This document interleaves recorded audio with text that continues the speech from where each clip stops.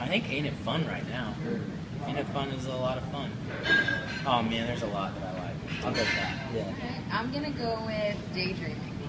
I just think it's like, it feels really emotional and it feels rock and roll. I like that.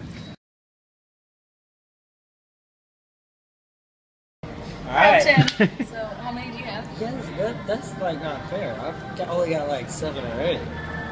It's still more than I thought you had. So we have 28 between us. Congratulations. Pretty cool. You're killing it.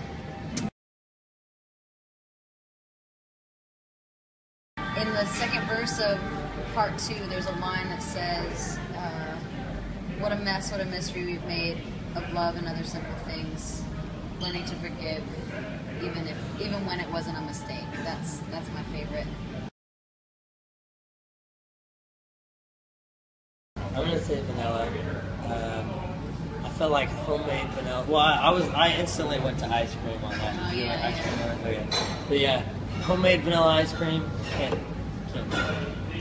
I'm gonna go with dark chocolate.